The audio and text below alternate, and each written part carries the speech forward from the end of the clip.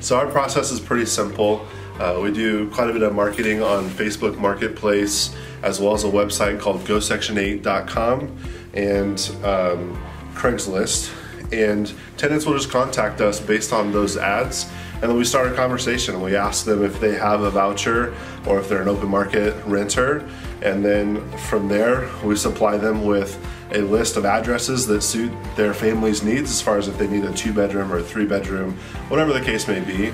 And then we ask them to drive by and check out the house in the neighborhood and make sure it's suitable for them and their family. And once they say yeah, then we set up a showing. So when we meet the tenant at the house, we walk them through. Usually when we do a walkthrough with a tenant, the house has not been rehabbed yet, and so they see things like this. And so we have to go through and point out that we're going to fix the flooring or the walls or redo windows or whatever the case may be, and that we're going to make this a very nice home for their family to live in. So once the tenant says, yeah, I want the house, they will give us their paperwork that's given to them from the housing authority or whichever respective program that they're a part of.